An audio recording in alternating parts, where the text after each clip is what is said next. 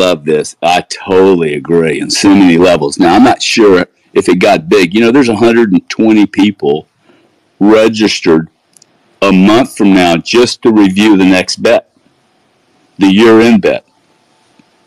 I know, I posted man. that earlier.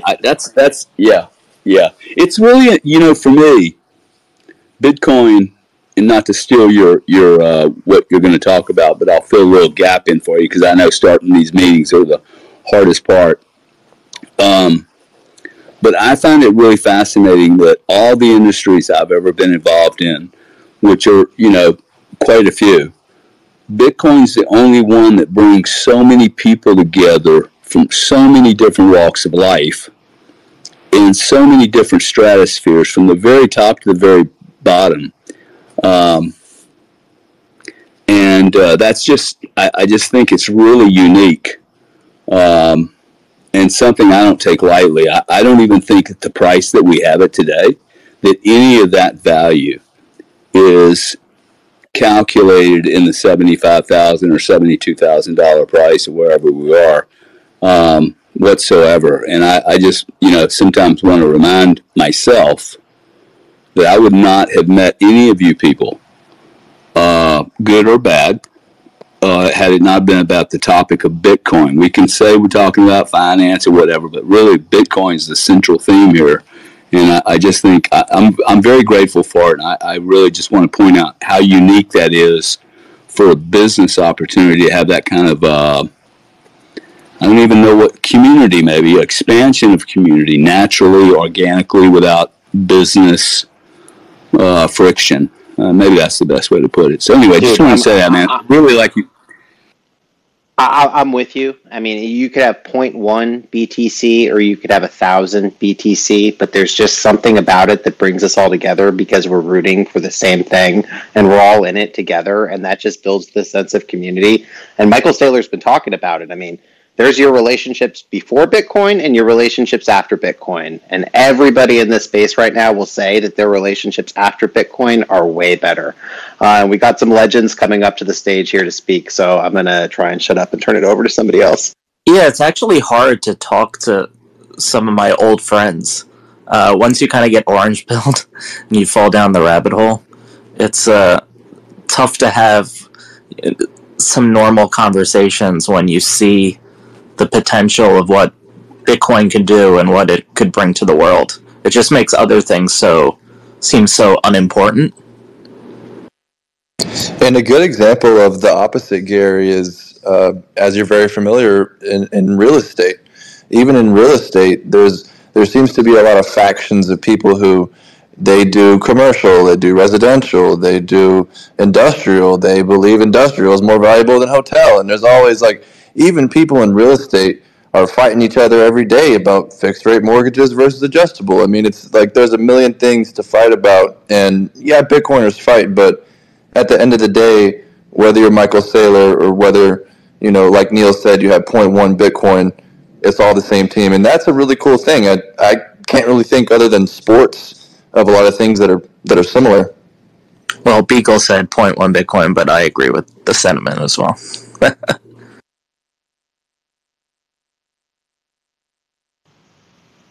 So where are we going from here? I mean, we've been calling out price predictions all day in Spaces, all-time high today. We're gambling Satoshis on what we think the price is going to be in 62 minutes, on what the price is going to be at the halving, on what the price is going to be at the end of the year. I'm curious what anybody wants to say. Mondays seem like the obvious thing right now. It seems like every Monday we go up. Dude, the best thing about the ETFs are they made Monday the best day of the week. I mean, that's a huge victory. I sit now on Sunday, and it used to be the Sunday scaries, and now it's just sitting there waiting. I can't wait to see what the price does on Monday. Yeah, hey guys, enjoy that because that gap will get filled. Okay, their Japanese office will take over. I mean, that'll get filled. There's no way they're going to let that big gap, but it's there. It's so obvious what's happening right now. Who else we got? Who thinks Anybody want to predict a price in 1 hour? In 1 hour? You're the man with the crystal ball, Gary. I mean, we're coming to you for price predictions. No, maybe for the guys that didn't, since we go out so many decimals.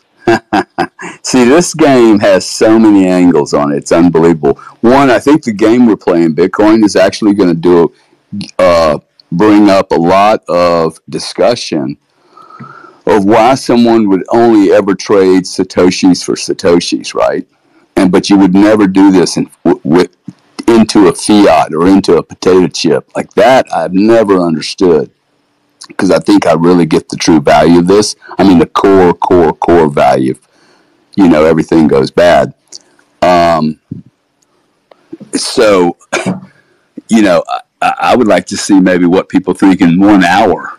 I mean, this thing, who knows what could happen? I mean, absolutely. But we're going to have so many.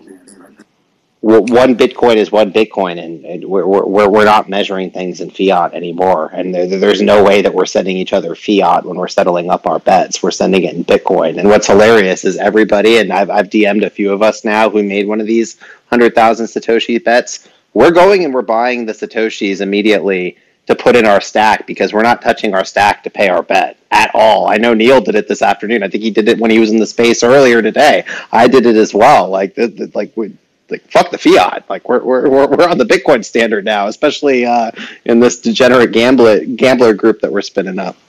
Well, you also want the price to right? Oh, sorry. Go ahead. No, I was just saying, it's like you're self-hedging yourself. I mean, it's a beautiful thing when you start thinking that way. Yeah, you got to buy those sats. You don't want the price to run away from you, and then you have to dip into your own stash. Even though it's only $70 worth of Bitcoin right now. Bitcoin's done crazy things over the years, and you don't want to be on the wrong side. I mean, that's what I was telling British Hodl when he was saying the bet wasn't enough. I was like, we don't know what this end of the year bet is going to be on New Year's Eve. I mean, it's $70 now, but we're measuring things in Satoshis. This could be $10 million by the time we get there. We don't know. Our great grandkids are going to be pissed. Oh, they're going to be fucking furious.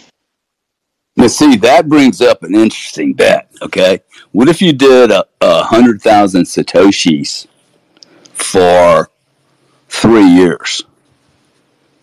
Now that's a bet. I mean, dude, that I'm bet. down.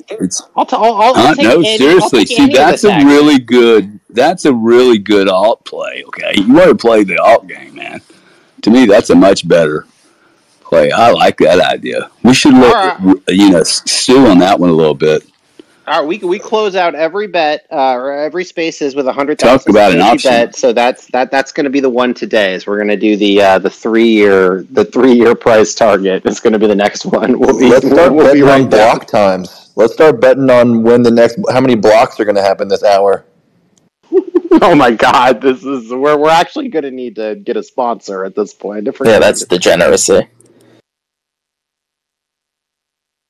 Better than gambling on shitcoins. Hey, 100%.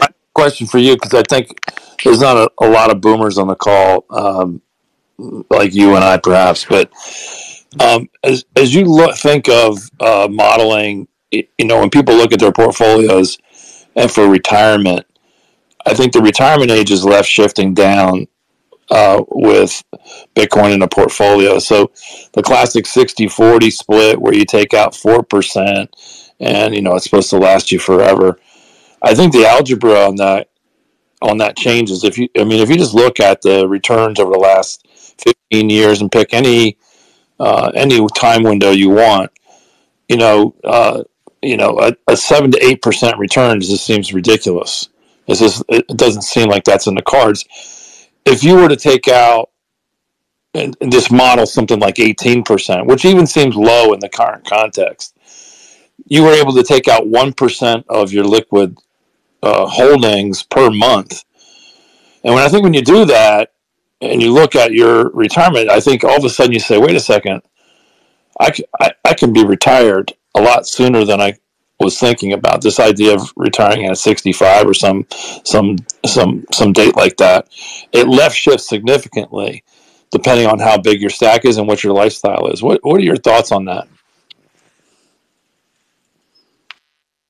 I mean, I couldn't agree more. And I mean, when people are still investing in bonds these days, and when you talk about 60-40, I mean, that shit is dead. And as more and more people now move into Bitcoin and this rocket ship takes off, the FOMO is just going to kick in more, and you're not going to look at Bitcoiners earning 50%, 100% a year and just sit on the sidelines. And that's, I'm in his comments every single post because, Dave Portnoy, Stool Presidente, talking about missing Bitcoin and him selling his Bitcoin at 20,000 and saying things like, all these Bitcoiners, all they have to do is just buy Bitcoin and they're getting rich. It's not fair. Like, nothing is better than that. And I think that's the mentality playing out right now. Watching the whole situation with Dave, amazing. It was so fun to watch it all play out. Get in his comments with me, everyone, please. I'm calling out Miss Peaches. Like, she's his dog that he's posting about every day now. I want her to buy Bitcoin. Like it's teleporting to 100K, and we got to get. So hey, can you give me the story? Can you give me the story on Portney? Give me the whole background. Because I don't follow a lot of this stuff, and maybe there's other people that don't know. This is going to be like super 30,000-foot view, but I'm going to try my best to succinctly summarize his experience with Bitcoin. Like 4 years of history? Yeah. Here I go, everybody. Like, sit down, get your popcorn, get comfortable. Like, he had the Winklevoss twins inviting them to his beach house like 5 years ago, and they personally orange-pilled him. And then my understanding is he went in and on like FTX or something, he bought $1 million worth of Bitcoin back in the day, like a serious amount of Bitcoin. And then as the FTX meltdown happened, and this is what he says, and granted, I'm just reiterating this.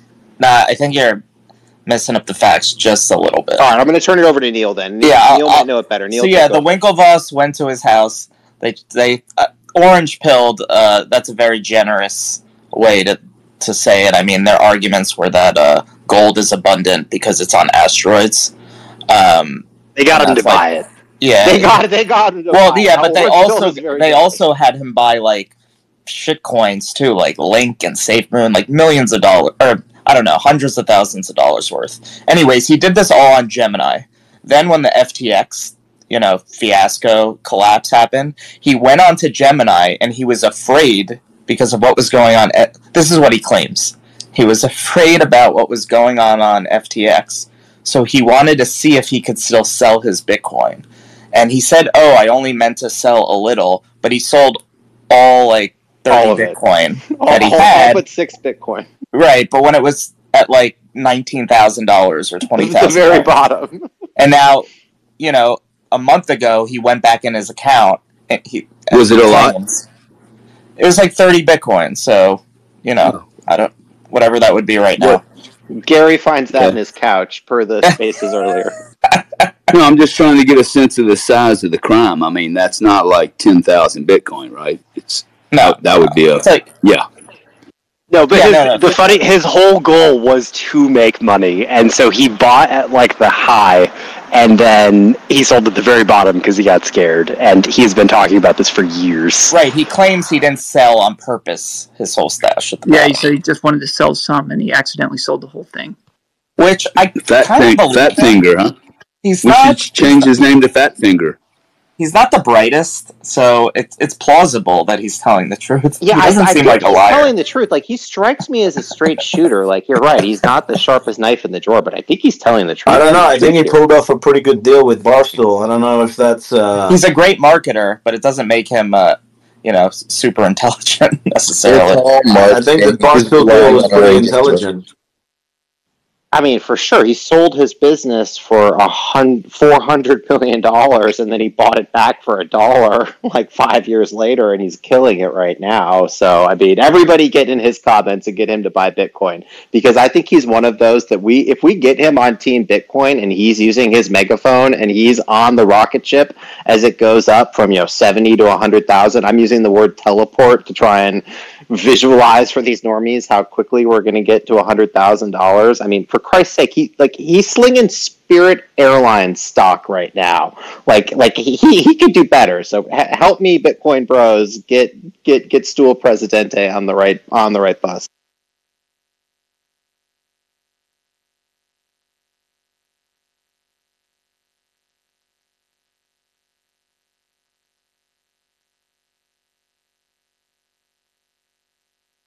Yeah, Communist.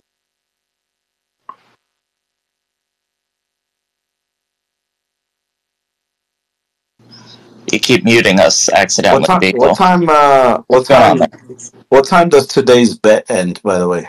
Wait, just one thing about Portnoy and his business savviness that you're trying to give him here. He kind of it was very serendipitous what happened to him. He was so toxic that Penn, the company, that bought a large part of Barstool, couldn't get gambling regulators in other states to negotiate with them. Hey Neil, when was the last time you sold something for $500 million? I don't give a fuck. Had the opportunity to have it back for $1. No, but he didn't plan any of that shit. I mean, he is one of those just. He didn't plan any of that shit. I agree. Stop saying like that. It was some genius. I think he's smart. I don't know. Someone that sells something for $500 million and buys it back for $1. Yeah, he bought it back for $1 because it doesn't make any money. And no one else wanted it. Yeah, he's definitely rich, but like the sale to Penn was kind of a failure because the stock wasn't doing well, and the stock had to be sold to ESPN, and the big companies that were buying it didn't want involved. Well, they didn't want Barstool involved because the regulators were worried that Barstool would have conflicts of interest with the gambling sites, and they were concerned about like some of their social media commentary and whatnot. But Jack Mallers had a big long sit down with them and like talked about like Barstool getting Bitcoin on their balance sheet, like to help their balance sheet and keep their company profitable. And then like when Bitcoin went to like 60,000, when he was screaming about selling it at 20 grand, he was saying like we should have had Bitcoin on our Barstool balance sheet, and like I don't know why we weren't, and he's thinking about it. There's no question that he can't, like, Bitcoin's on his mind. It's on everybody's mind who pays attention to anything financial. Oh, he's thinking about it every single day. I mean, that's why we just got to get him on now. And so he's talking about it every day instead of Spirit Airlines. He's talking about Bitcoin. And Miss Peaches, too. I mean, that's the dog he rescued, who's now the face of his social media. We got to get her on board as well. Yeah, like everybody even people who are coping, like thinking I'm too late to Bitcoin, or I didn't get Bitcoin early enough, or I should have bought Bitcoin, are watching the Bitcoin price. Like everybody is thinking about it. Like it's on everybody's mind. Even the fucking White House is thinking about it. Like it's bigger than the markets, than the price, and it's bigger than like everything in financial markets right now. Yeah, I'll speak for myself, but I'm sure some of you all can commiserate. For those of us still slaving away in the fiat mines, I'm not getting any work done. Like on days like today, it's literally on X, refreshing the price of Bitcoin and hanging out with my Bitcoin bros. Yeah, it can be unproductive, like to sit there and watch the price when it's going up and celebrating it and shit. Yeah, for sure. We got spaces starting every 15 minutes too, where we can hop into this, and we're gambling on the price. I mean, we had to, like, on-chain wants to be gambling on block time, where hash rates on every 30 minutes is a new all-time high. Yeah, guys. So this is my fourth cycle now, and the last three I all had a job for, and now that I'm, homeless and unemployed, it's so much better because I can just sit around on X all day. Yeah, were you the dude who sold his house to move to India? Yeah. We're moving tomorrow. We're flying out. Legend. Can you talk more on that? What made you choose India over anywhere else? I served my Mormon mission in India from 2006 to 2008. So I am familiar with the country. Love the people, love the culture, love the food. And it's affordable, and just excited to... And are you trying to achieve a stacking goal, or are you just trying to live a great life? It's kind of both. Well, I didn't really have a specific stacking goal. I've been stacking since 2013. It's not like I'm one of these guys with thousands of coins like that guy that was on one of Fred's spaces the other day. But I've had, I'm already a multi-Bitcoiner. And it was more like I started looking at that priced in Bitcoin 21 chart all the time. And I started looking at the median U.S. house price and just how, everything, obviously real estate, but everything gets cheaper priced in Bitcoin in the long run. And I kind of started getting obsessed with that. And I was like, let's just sell our freaking house and a house for 2 Bitcoins, So Bitcoin goes a lot further in other countries where their currency is getting devalued at a faster rate, for sure. Yeah, I feel like we're living also 2 orders of legend magnitude because all of our savings is in Bitcoin, like, the dollar to Bitcoin, and then we're going to be spending rupees. So it's like the rupees to the dollar, and then dollars to the Bitcoin, and so it's like we're just going to spend nothing, I mean,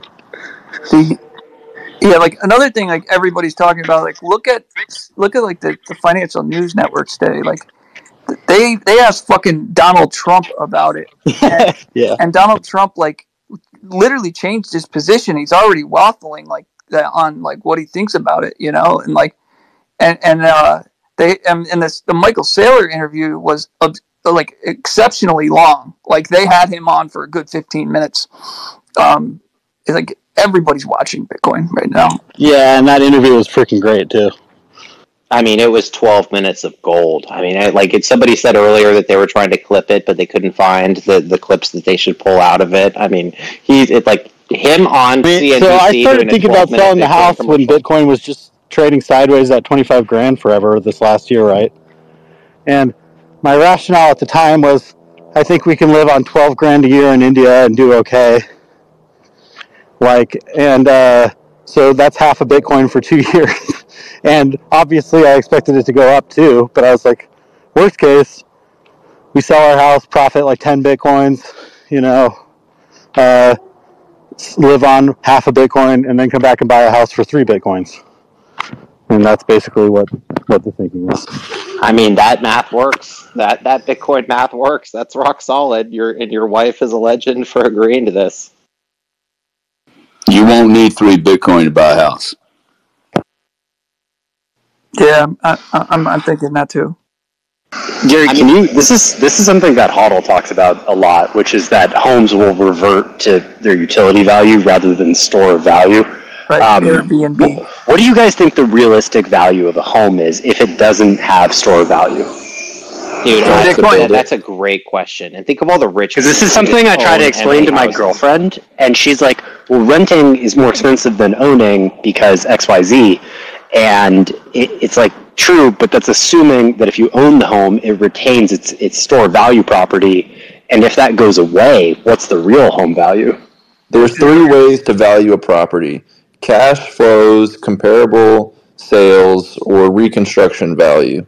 So obviously you're not going to be, right now we base the value of property mostly on cash flows, and it's not like the value of a home isn't how much it costs to build. So that's probably where we'll just go, in my opinion.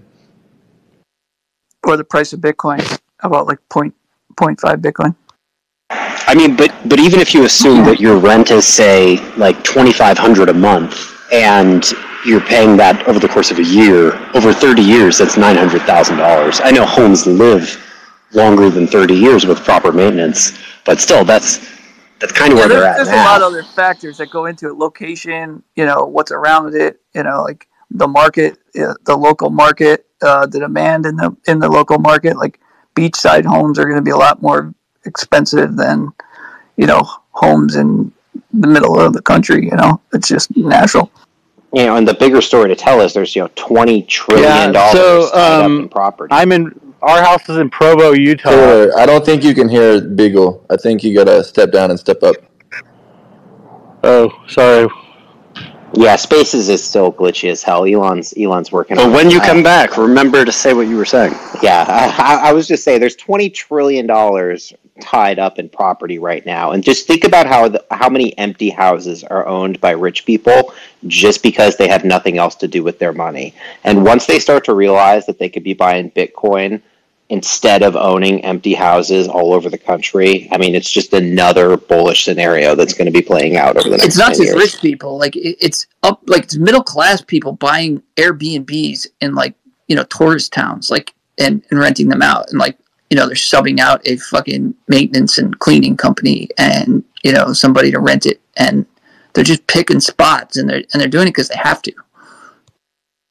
I mean, forever buying a house was your ticket to the middle class and the American dream, and I think we're all sitting front stage to witness buying Bitcoin becoming your new ticket to the middle class and the American dream. And, you know, buying a house, still important. We all need a place to live, but it's probably no longer going to be the guaranteed it should be for consumption.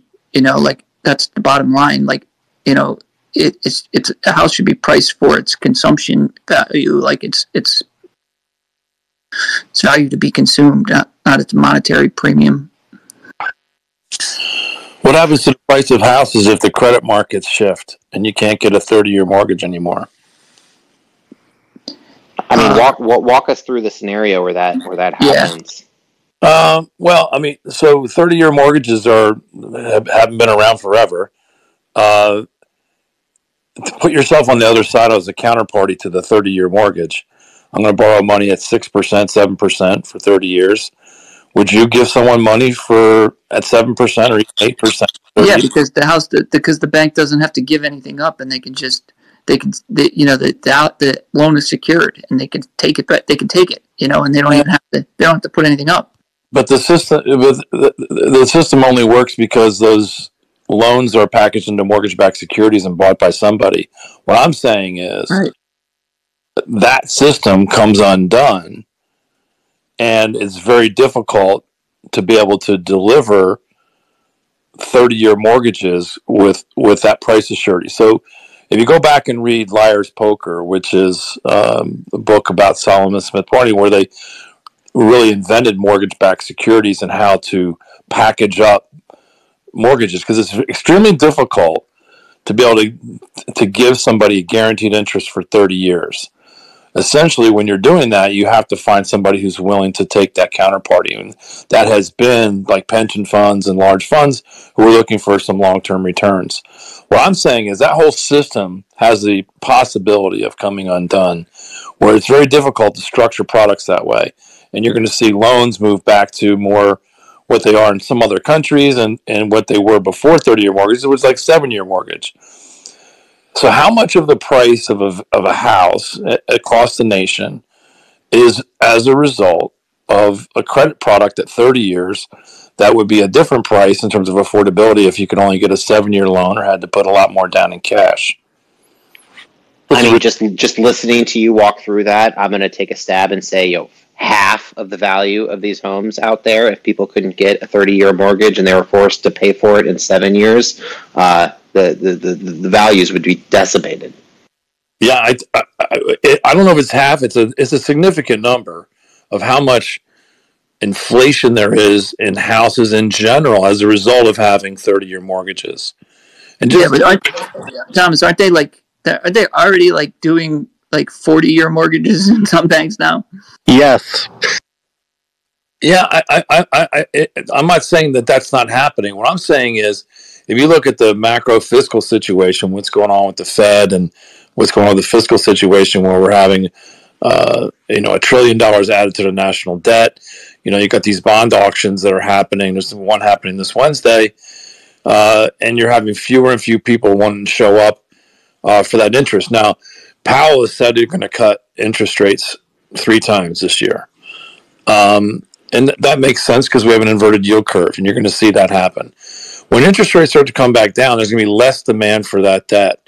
And so you're going to start to see the Fed probably intervene with yield curve intervention, and they're going to end up buying a lot of those longer dated maturities. So what you're saying is that, like, to buy a home eventually, if the 30-year mortgage, aren't being issued in high rates, that you're going to need currency or hard money to actually buy Bitcoin or buy homes. You're going to need something. It's not going to be able to bud you up with that. It's a thought exercise. I'm not saying it's going to happen. I think I'm constantly thinking about risk and the so what of happening. So let's think of the so what of this. Pensions come to the conclusion that a 4%, a 5%, a 10% allocation to Bitcoin is their ticket to return for their pension obligations. Historically, they've gone after things like mortgage-backed securities and other things like that to give them the guaranteed return, but it hasn't been keeping up, especially when the interest rates for a long time were very low. And so they couldn't keep up with their obligations, so they're constantly chasing yield. So now they see this Bitcoin asset, and they're saying, all right, let's put 10% there. And you can run all the models and say that's a pretty good deal. So now they do that. The implication of that then is the demand for the mortgage-backed securities that are coming from those pension funds starts to diminish as the adoption of Bitcoin happens in these funds. That could also be true for corporate treasuries who start to buy Bitcoin as part of corporate holdings.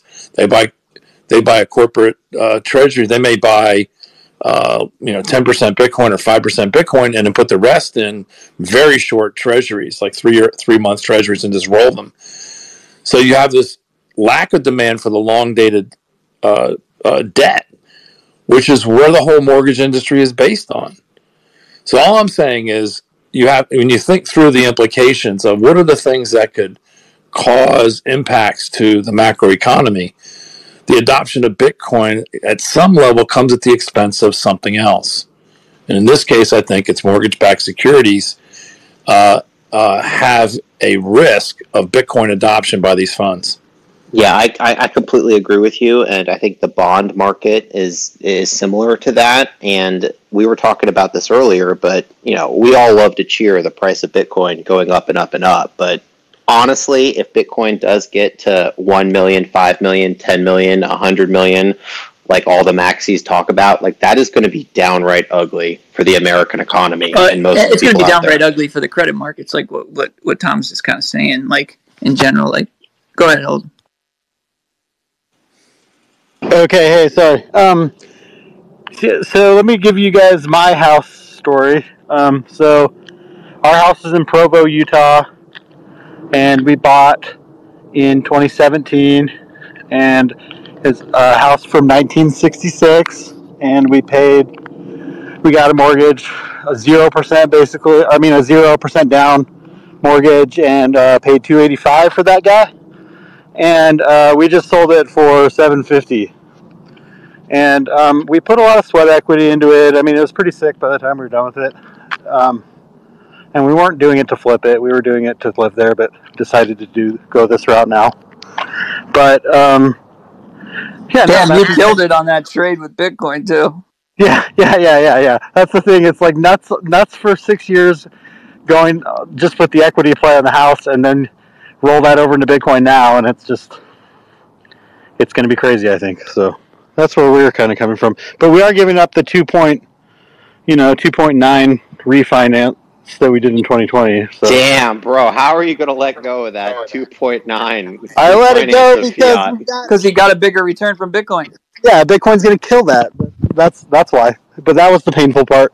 Yeah, I'm kidding. Of course I'm kidding. I mean, you walked away from 2.9 of refinance fiat to live the dream in India, owning a bunch of Bitcoin with your wife. You're a fucking legend. And he almost tripled his Bitcoin, the Bitcoin value so far. Get in Stool Presidente's comments, please. Tell him your story. Davey, day trader, needs to buy some Bitcoin and stop buying shit stocks. Shit dogs with fleas. Someone check on his Spirit Airlines trade. I mean, I saw it when he initially was slinging that shit, and today I just had to look at it to see where it was. It's down like 85%. Oh, it's a bloodbath. It's a total fucking bloodbath. Yeah, that's been his favorite trade on that thing, and it just gets nuked every time he buys it. That's right. He buys Bitcoin right now before this fucking bull market really gets ripping. I mean, he is going to be like Michael Saylor's little Bitcoin prodigy out there. Like, he's going to be Bitcoin Jesus Jr. That's what kind of surprises me. Like, that there's not more Michael Saylors yet. You know, like where, like I expect at least five of them, like, you know, near the S&P 500 companies that are like, why the fuck am I not doing this? Like, I think there's just such a stigma still, and when like you have responsibilities to shareholders and the board, there's just such a stigma to it. Yeah, but it's a lot easier to explain. Like when Michael Saylor can lay out the playbook for you, and you could take it to them, and like, you know, like it can be explained, especially when like Bitcoin solidified itself like to what it is today. You know. Oh, I mean, for sure, I 100% agree with you. I mean, we know Tim Cook, he owns Bitcoin. Check. Elon Musk owns Bitcoin. Check. Ray Dalio owns Bitcoin. Check. Bezos got personally orange pilled by Saylor on his yacht. Check. I still find it unbelievable that like Coinbase is not longer Bitcoin. Like, why is their balance sheet have less Bitcoin on it than Tesla? Like, that to me is remarkable. Like, they don't even make a physical product. They sell digital trading, and like they have revenue and cash flow, and they're not stacking Bitcoin, like, and they have unlimited access to like capital markets like Saylor does with their stock price. Like, to the fact that they're not long enough Bitcoin is like, that's absolutely shocking to me. Like, I don't know what Brian Armstrong's plan is, but like, I mean, it's a shitcoin casino, so I'm not surprised that his business decisions are less than sound. Yeah, I know, but well, isn't he also a Bcasher? I heard somebody talk about this the other day. He was, you know, siding with the big blockers during the block size wars. Yes. Oh, fucking Christ. And like, even before the block size wars, he was saying like, Bitcoin is far ahead of everything else. We should be focusing on Bitcoin, like, and ignoring everything else. But like, yeah, he took the side of the big blockers during the block size wars. But you know, that's a long time ago. Like, at a certain point, you got to realize like your corporate strategy. Like, what is your long-term corporate plan here? Like, pump your stock and pretend it's pegged to Bitcoin, like, because like its stock goes up when Bitcoin goes up, like, because everybody assumes it's like somewhat of a proxy for Bitcoin, like, and I don't know, he spends money and time on layer 2s for Ethereum and moving stable coins, and it's like, I don't know what his strategy is, but like, it needs to get more pro Bitcoin and start thinking like big picture. I mean, I'm totally just speaking off the cuff, but I have to imagine a big chunk of his profits are tied up in shitcoins and shitcoins on the platform, and he just like, he can't walk away from it. But you're right. I mean, abandoning that and committing to Bitcoin is literally the only chance for that business to stay afloat. I mean, we know BlackRock and all of these other ETF providers, they're going to be moving the Fidelity route to self-custody this shit themselves. And Coinbase crashing 3 times in the last week as we hit all-time highs, that's not exactly building confidence in investors and customers. Yeah, like what if Kraken went public, you know, and Coinbase had a competitor? Like the lowest marginal cost for like selling shit coins is 0. Like, it's nothing. It's, you know, like, it, you know, and they have to compete in an open market, and they can't charge the big fees they charge retail. Like, you know, they just think they have this monopolistic system that is going to last forever, but I don't think it will. Like, Gemini, what if Gemini went public and said, I'm going to, you know, why can't we do what Coinbase is doing, you know? People have been whispering that Swan has been positioning themselves to go public for a while now. I mean, so we get like a reputable Bitcoin only business like them. Swan doesn't have an exchange. Like, they just sell Bitcoin. They really, you know, and take a premium for custodying it. Like, I mean, River's another option there too, as well. Bitcoin only, reputable. Yeah, it doesn't need to be a Bitcoin only company. Like, any other company that can do the same thing as Coinbase does, and give them a competitive market and lower the marginal cost. Like, then you have to compete. You know, like, you can't just assume you have this monopoly and everybody's going to come to you. And when you have competition, the prices for trading and what it costs to trade, it goes down considerably, and everybody, you know, will go to the cheapest place it is and where they get the best price, you know? So like, it's not a long-term strategy because it's just a digital product, you know, like, it doesn't, there's nothing special about it. Like, it's just numbers on a screen until somebody withdraws it, you know? And I don't, go ahead.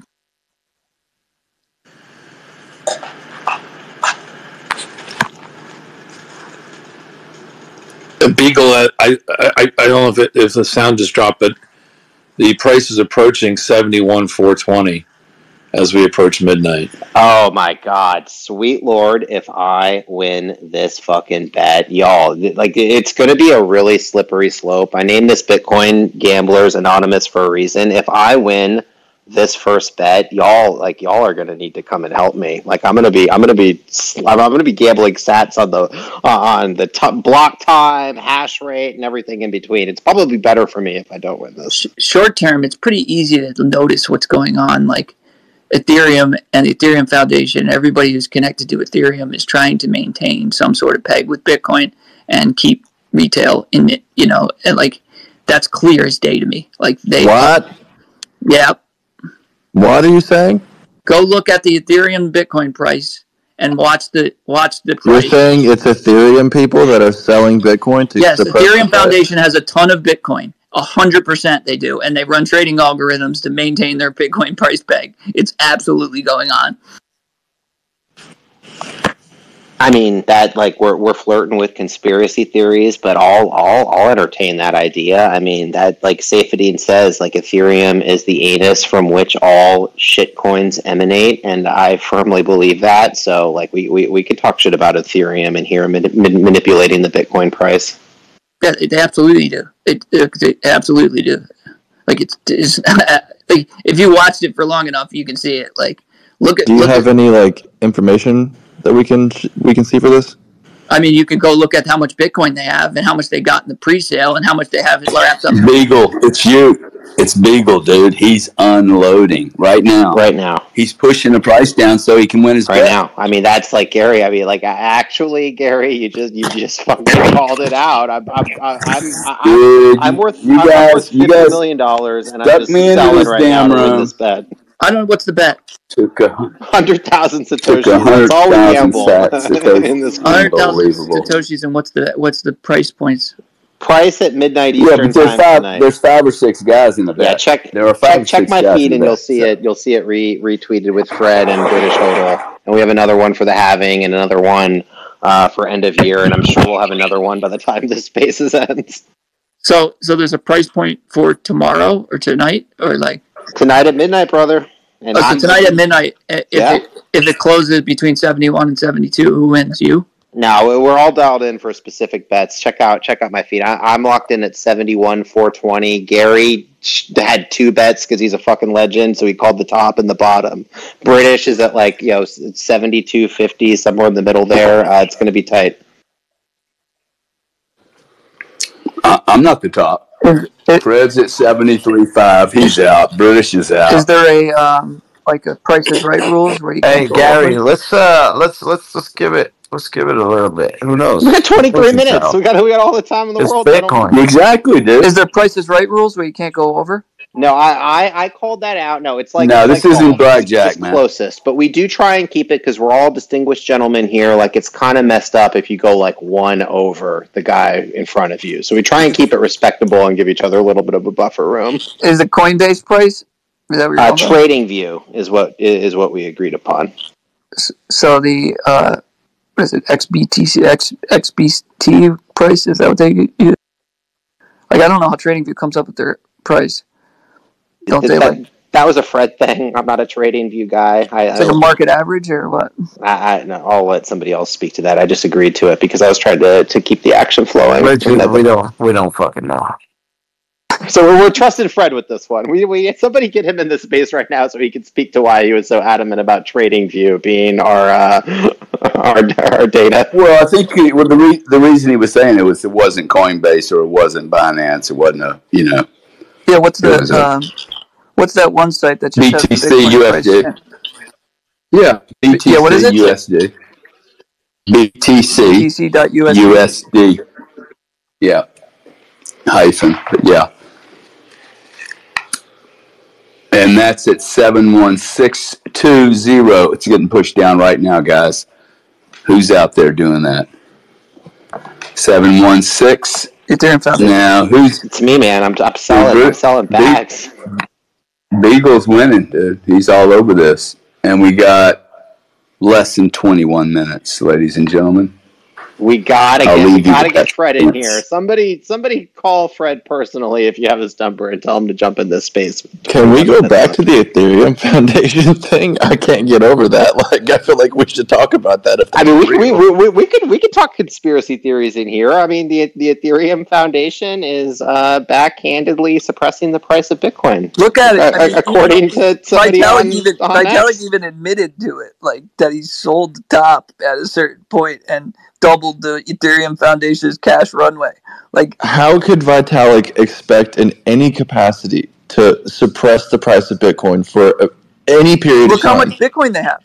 Look how much Bitcoin the Ethereum Foundation. I'll bite. Do you know how much Bitcoin they have? Are you able to say, like, 50,000 Bitcoin? What's the answer to that? I mean, the exact number. You can look it up. You can you can look it up. I need a number. It's on. They have a lot. I'll tell you what it is.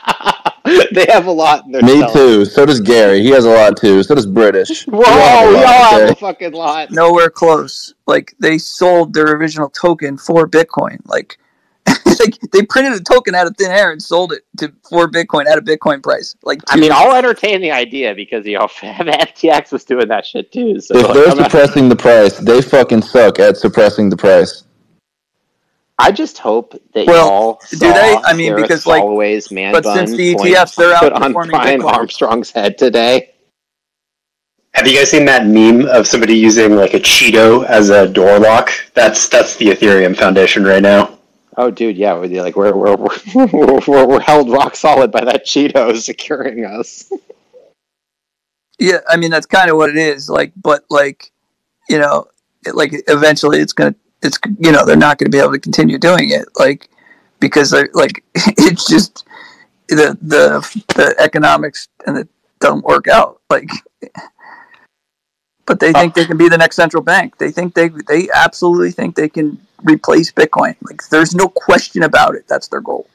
To pivot. Is their balance public? Like, how would you even check that? I mean, they're publicly traded. Okay, in wrapped Bitcoin alone, that people are they give you a token, and you get you give them Bitcoin, and they give you a token. In wrapped Bitcoin alone, they have 195,000, and that doesn't even include... The Ethereum Foundation does not control wrapped Bitcoin. Yes, the Bitcoin that's held in trust for it, they do. Also, you just said that Ethereum has been outperforming Bitcoin. In the past 1 year, Bitcoin's up 223%. Ethereum's up 155%. Since the ETFs launched and cash flow started flowing in from the ETFs. But here, let me finish what I'm saying. For a year, Bitcoin is up 223%. Ether is up 155%. So right. Yeah, maybe they're right. Over the long term, it's not going to work. But like, they absolutely do it to keep people on. Like, look at it since the ETF flows. There's no ETF flow money flowing into Ethereum. So how is it outperforming Bitcoin since the ETF started? Like, just answer that simple question. It doesn't. Well, I mean, I'll take a stab at that, and I'm not an expert here. That's a lot of retail money, dumb retail money. If you think that's what's doing it, The market cap is significantly less, and I think there is just the general crypto, and I fucking cringe even saying the word mentality that, like, when Bitcoin rips, these other tokens are going to rip harder. So I think that's part of it. But it's still a fucking shitcoin, and everybody in here knows it. Yeah, I know. Just watch the Bitcoin ETH price, or the ETH Bitcoin price, like, whenever Bitcoin runs up. There's trades on the margin that happen that, like, so it maintains the same price value, like, day to day, and it appears that, like, to the unsophisticated, technically unknowledgeable user or trader, that ETH's just as safe as a store value. Like, there's no question that's their goal. Like, it's like they don't hide it. They literally call it ultrasound money. Like, they're fucks. Like, they're no good.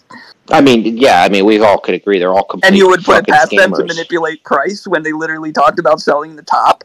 And yeah, but the thing is, though, they're so fucking committed to try and get their own ETF approved, and the ETH Foundation has given so much money to lobbyists that I think that they are trying to just undo the wrongs of all of the shit in their history with like the pre-mine and the shady connections with the people connected to the ETH Foundation. So I think there's a portion of that at play right now. Okay, but regardless, like I said, you say that the Bitcoin wrapped in Ethereum tokens isn't controlled by the Ethereum Foundation. It absolutely is. I mean, I didn't say that. No, it's not. I mean, I'm a Bitcoin maximalist, and that's not how. I'm a Bitcoin maximalist, and that's not how wrapped Bitcoin works. So show me the wallet that Bitcoin is held in trust for WBTC.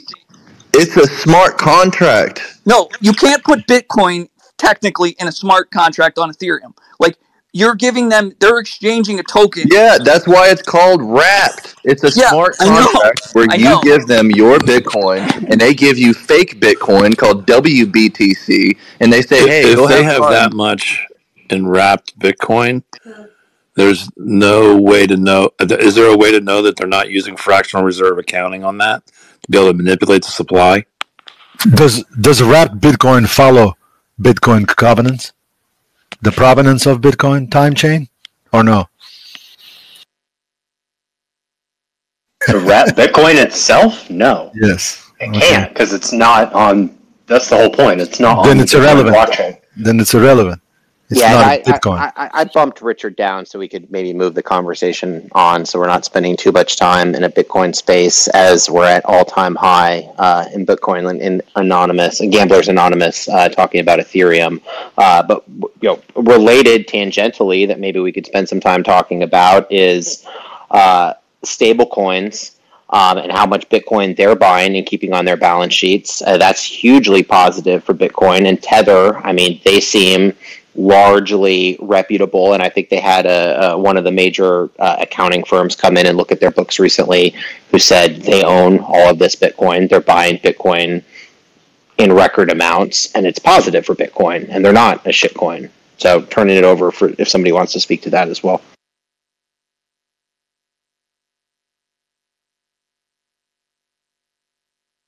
I know nothing. Well, guys, let me just give you a little. Can I give you a math report here? I think if I've done this correct, and this price is moving very, very rapidly right now, must be somebody buying. Geez, you guys are just manipulating the market. Anyway, Beatles at 71420. I'm at 73238. The price right now is 71740. Let me just plug that in because I had it at 80. And that means that Beetle is within $320 of being in the target, and I'm within $498 if I've done this math correct. Yeah, it's fucking tight close, little game here. $178 delta here, man. I'm tempted to go double or nothing with you here in the final. See, in the future, what we should do is we just should say, hey, it's like a 1,000 sats per delta. The delta between all these bets. That would be really awesome. See, I could really get degenerate on this stuff. Oh, I mean, welcome to the crew, Gary. I mean, we're going to get deep on this. We're going to start offering all kinds of different special bets. I mean, what is going to be? But we really should put it on Bitcoin. Yeah, we do need to seal this into the blockchain to make it official. We need to make sure that this is just lives in infamy forever.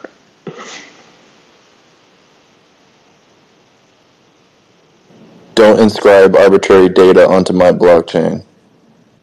All right, fair, strong statement from On-Chain right now. I'm guessing he's not an Ordinals fan over here if we want to open up that can of worms.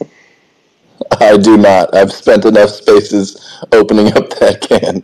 Yeah, no. This is Bitcoin Gamblers Anonymous, so we're gonna keep it fun. We don't necessarily need to start screaming at each other over ETH wrapped Bitcoin ordinals.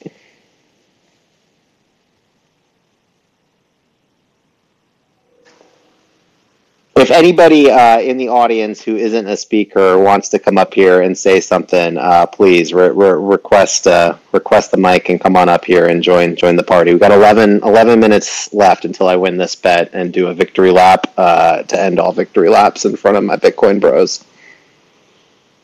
I'm gonna hit the hay. Y'all have fun. All right, have a good night, man.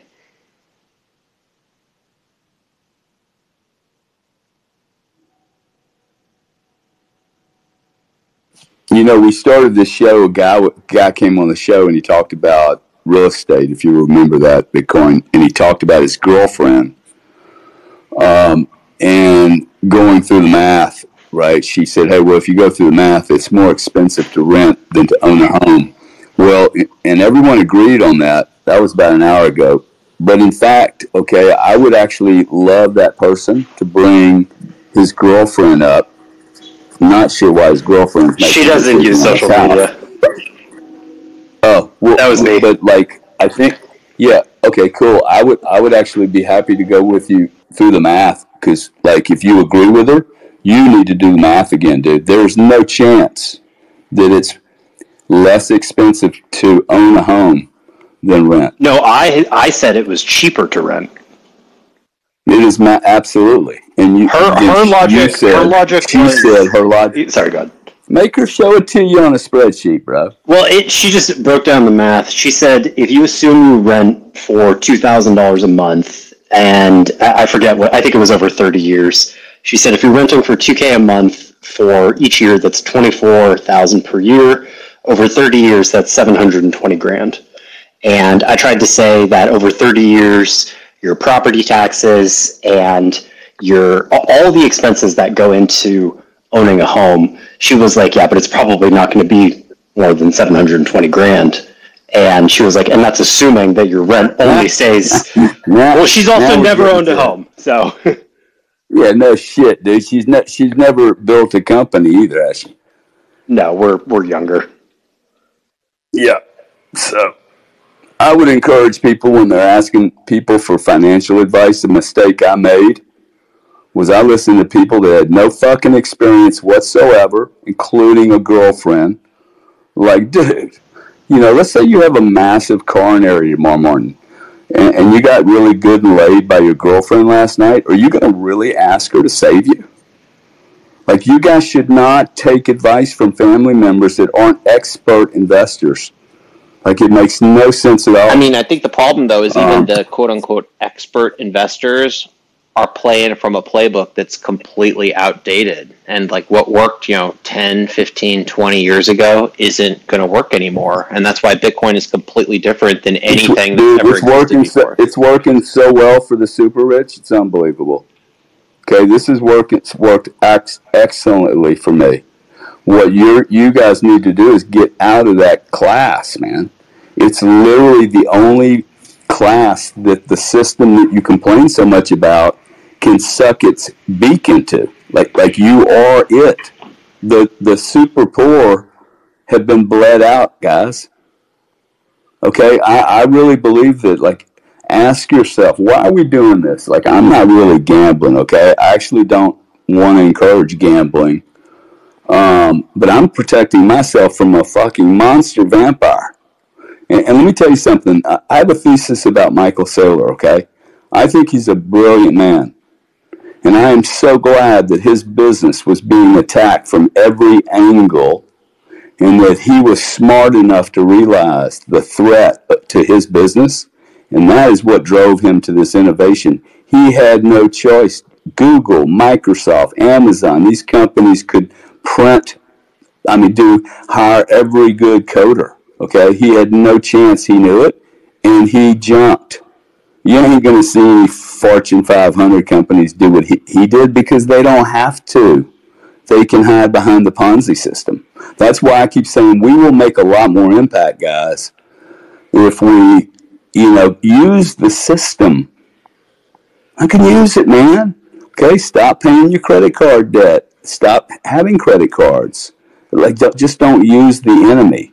Starve them of transactions. Take all your fiat you can possibly get from anybody that wants to buy a house, dude. If people want to buy a house so bad, sell them one.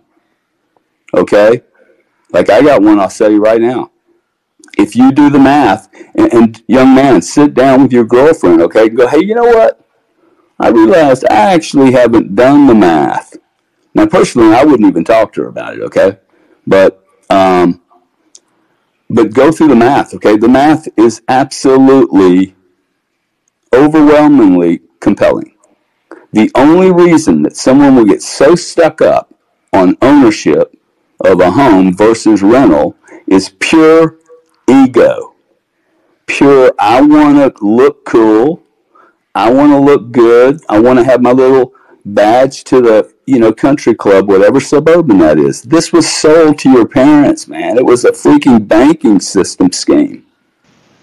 So the only reason houses go up is because the dollar's getting crushed, guys. I mean, there's nothing intrinsically valuable about a building that was built 15 years ago when you know that our culture changes every 8 to 10, 12 years. I mean, they've sold owning a home to every American as your ticket to the American dream. I mean, I've heard that since I was a kid, and I think it's the debt machine, man. I think you're right that like the game has fundamentally changed, and if you're 25 years old and you've scrounged together $10,000, are you better off buying $10,000 worth of Bitcoin and holding on to that hard asset for the next 30 years, or taking out a loan on an overpriced property for the next 30 years and seeing how that works out for you? I mean, who knows? And people said at the bottom of the bear market, they were calling Michael Saylor a psychopath. He was going on podcasts. I think Lex Friedman was one of them. He was saying, take out a second mortgage, buy Bitcoin, max out your credit cards, buy Bitcoin. And that was a super, super risky, dangerous thing to be saying 2 years ago. And look at that. I mean, if you had done that, you'd be up, 3.5x right now. I mean, total legend. So, yeah, no, I wish I could have done that. I mean, I stacked what I could, but the reason that she comes from a different world than I do. No, you didn't. Did you really stack what you could every drop? No, absolutely not. I totally fucked off. I didn't. Yeah, no. I look back on it and I'm like, wow, I could have owned so much more. Everybody on this show, dude, tell that story, okay? Because everybody in this store, I have this little room we're in. I've been in this space really well with you guys for the last 9 months, but maybe 3 years in earnest, maybe 4. And I would love to hear, because I hear all you guys, hey, nobody's going to be able to buy Bitcoin. That's bullshit, okay? Like if people want to sacrifice, sell your damn house. Okay, you cannot think about it. Look, you guys are sitting here going, there's going to be a deep depression. The fiat's going to collapse. That means houses ain't going to be worth shit. No, neighborhoods are going to be good. Even if you're living in a great house, the neighborhoods are going to be shit, a la California. So, Zong, please tell me, man, what should you have done you didn't do? Because everybody on this call is asking themselves if this is too expensive. And it's just the start. I'm telling you, this is absolutely the start of the greatest real estate place in the world. Oh, you cut out for a second there. I don't know if that was me. Yeah, well, I mean, so for people to make that sacrifice, that requires them to have a deeper understanding that I think a lot of people just don't have. So, for example, I could have stopped eating out so much. I could have downsized my car. I could have done various credit arbitrage. I'm not a very high earner, so I, in my limited capacity, stacked what I could. But yeah, I still fucked about constantly with all kinds of bad habits and just wasted an obscene amount of money, even though I had the belief then that I do now, to a degree. I knew where Bitcoin was going. That it was just a certainty. And it's hard to overpower certain like habits and vices, even when you know that sacrificing now for furtherance of a future gain. Like, should I go buy a $10 burrito, even though I know realistically this is costing me so much more than $10? Should I do that multiple times a week? It's like, it isn't always as simple as, well, I just won't do that. Like, you would think it is, but that's not always how the brain works. But yeah, no, I absolutely should have stacked more, especially during the COVID crash down to 3K. We got 2 minutes left until this bet closes, and I'm sitting here with Trading View open here, feeling real smug. 71,616 is what I'm seeing. Gary, is that what you're seeing on your end there, buddy?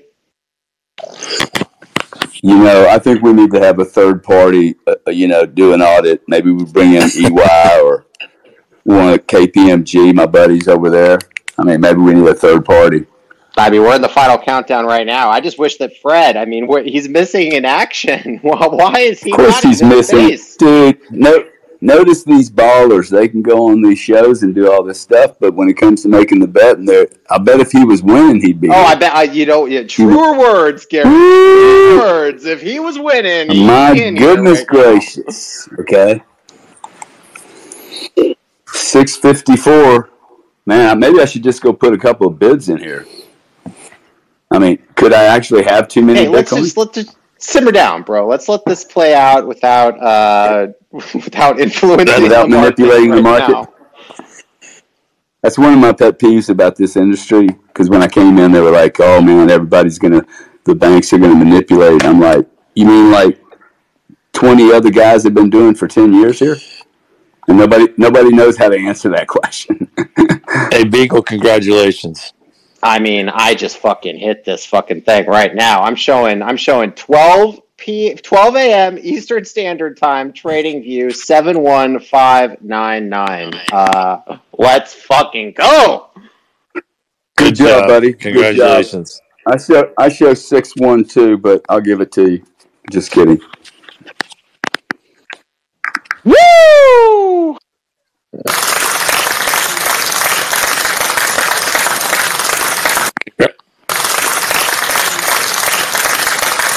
Congrats, guys. I'm going to drop off. That was great. All right, Thomas. It was a pleasure as always, man. I'll catch you on the next one, brother. I see it. All right, bye. All right, Peter, you've had your hand up. I was waiting to call on you until I locked in my victory with this bet. You're up, man. Appreciate it, man. Yeah, I was just listening to the conversation, and I think there is a lot of opportunity out there for individuals, either from millennial or Gen Y or Z. And I think people are looking in the wrong places. If you live in one of these blue cities, you should really look at the nonprofit system and the system that's actually giving away a bunch of taxpayer dollars for the illegal immigration. And if you start a nonprofit, I mean, you don't pay any taxes, and you could have all types of administrators that then have to get paid salaries because people have to be paid for their good work. And so it's amazing because there's a total taking and redistribution of the tax dollars for these things that nobody voted for, but they're going to happen anyway. So the best thing to do is, I think in New York, there's a program where they're giving out debit cards that are loaded with enormous amounts of money to the immigrants because you have to make sure you take care of them. They get free housing, free food. There's all types of perks and benefits. And so what I would do is, if I was an enterprising individual in my 20s, I would think about maybe looking at the nonprofit system, starting one of these things up. Catholic Charities has a racket. I mean, one of the best rackets you could think of, almost mafia-esque, where they siphon money off from different individuals and the taxpayer is none the wiser. It's just amazing what's going on, but there is a lot of opportunity out there, so I encourage you, take advantage of what these blue states are doing. Get in there. Put together the right type of board and have at it, man, and then siphon that money into Bitcoin and other cryptos. And even if you really want to get enterprising, think about the unbanked, right? Think about the individuals that operate in the shadows, selling fentanyl, cocaine, different types of narcotics right on the street like it's legal. In New York, at least I see it all the time. Think about getting them into the crypto system and being able to use crypto so they could put their money into the system, and then the wheel goes around and round and round. So I think that if you just put your noggin and you put your thinking cap on, you use your noodle, that there's so many opportunities to do things to benefit yourself and the community, and you'll have a whole bunch of new voting class individuals that will vote to continue to give more things away, which will only benefit your nonprofit. So you'd really want to take a look at that. And I believe in everybody in here, and people, I believe that they could do it. It's an amazing thing that's happening to the country, and I'm excited to continue watching it while I eat my popcorn. So that's my 2 cents. Awesome. I heard noodle, noggin, and I want to put you in front of all the middle schoolers to orange pill them right now. I'm opening it up now that the bet is closed out, and I'm just going to silently take my victory lap. If anybody's in the audience and wants to come up here and say something, please request it. I'll let you up. And if anybody else who's a speaker right now wants to say something, Blue 3, I see your hand raised. Turn it over to you. Thank you. Congrats. I don't know what the trade was, but I think you sound pumped, so congrats on that. 100,000 Satoshis is what we're doing on all of these bets right now. So it's nothing now, but I mean, we play this tape forward 10 years from now, it's going to be worth like $50 million. Yeah. No, and that's, hey, anything is something. 10 years?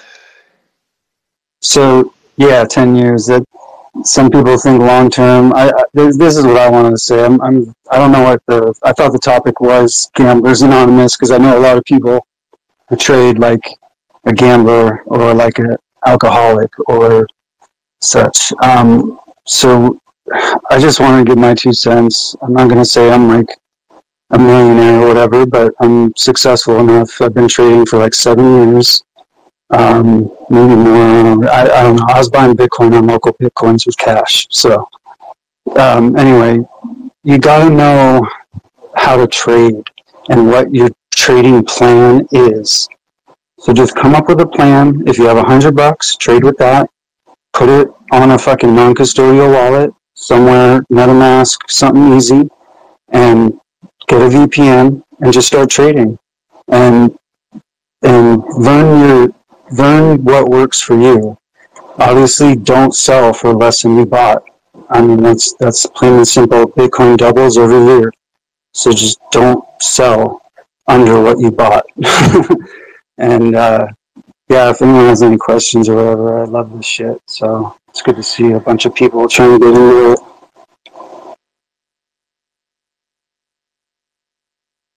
Yeah, I love this shit too, and these are the best days. I mean, it just—I don't know about y'all, but I didn't do shit at the fiat mine today. Just watching price bump, jumping in these spaces. I mean, it feels so good. And if you were buying through that bear market, like you're a fucking legend, and you deserve every ounce of this victory lap right now. Hey, where do you guys think Bitcoin is going? Like, say, Christmas time. Like, we're all nestled around, roasting chestnuts, opening presents, Christmas Eve. Where do you think Bitcoin is at that point? Dude, we got a 500K Satoshi bet on this right now. Check out the posts on our timelines. I'm at 142 for the end of the year, and we're all, I think the lowest was 120 all the way up. I think somebody called 420 in our gambling Bitcoin gambling group. Okay, and so Bitcoin, you're looking at like a double of right now, right? Effectively, that'd be a 2x. Is that correct? Yeah, I mean, there is not a single bear in the group, and we were on a huge space the other day, and we could not come up with like an intelligent, reasonable bear scenario. I mean, at all. I mean, the only thing that somebody proposed that was somewhat reasonable is like there's a major problem at Coinbase, and that sends the price down 20%. And we even agreed if that happens, it's going to recover instantly. Like it's literally like the rocket ship is taking off right now, and I haven't heard a single bearish scenario explained to me that I can get behind, and even Steelman. Right, so now I'm just going to put my thinking cap on. Let's say there's there's a shutdown, right, where there's no power for 90 days, and it's basically it's like crazy solar flares. You know how that sun gets? Yeah, dude, the world ends, the price is going down, huge for sure.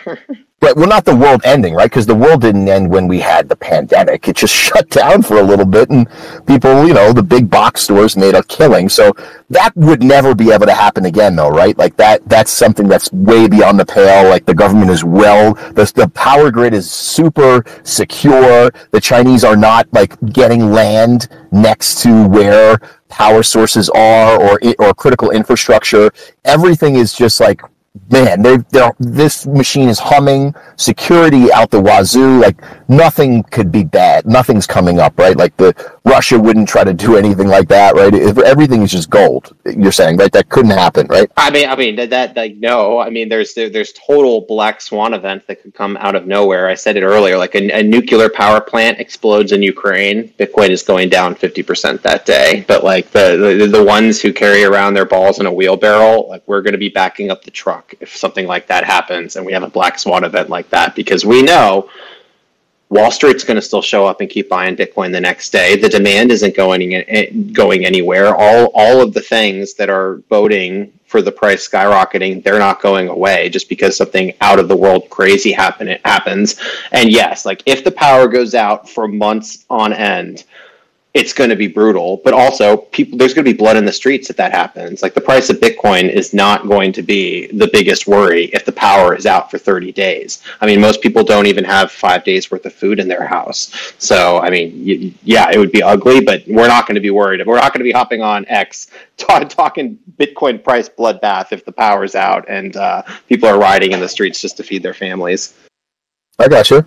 Are you into any other like alts? Do you like Ethereum? Do you like what's going on with that? Do you think that No. You don't like Ethereum? Okay. I mean, no. I mean, like I'm kind of in like the Bitcoin, not kind of, I guess there is no kind of Bitcoin maximalists, but like I really have no space or capacity for shitcoiners or for shitcoins at all. So, and Ethereum is a shitcoin, and I want to classify that. According to you, Ethereum is a shitcoin? Ethereum is the anus from which all shitcoins emanate. Gotcha. Do you have you ever looked into like memetics? Do you know what memetics are? If this is another shitcoin, you're not going to be a speaker. No, it's not. Definitely. Listen, I had this experience earlier in the day, and I know that people are very prickly pears, and you have to be very tiptoeish. So I don't even want to go there because I don't want to be censored or thrown off. You know, I don't want to have that happen. I already get enough of that with the Joe Biden administration, and I don't want to have that happen here. So let's just keep it nice and cozy and comfortable. I had to pull him off the stage. I was getting strong shitcoin vibes from that, and I'm sorry. We just got to keep it Bitcoin only here. And you're nice guy. You could explore shitcoins on your own time and your own energy, but certainly not in one of my spaces. I gave him just like that 10 seconds just to see. He could have simplified it so much. Hey, you know what? Not going to talk about this. Change the subject. But he kept going. I gave him that little bit. I was like, okay, nice guy. Like he's walking it back, and like it just went a little too far. Oh, someone's giving a bunch of thumbs down.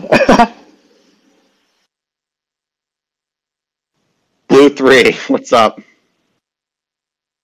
Oh man, that was pretty funny. I understand you putting him down there.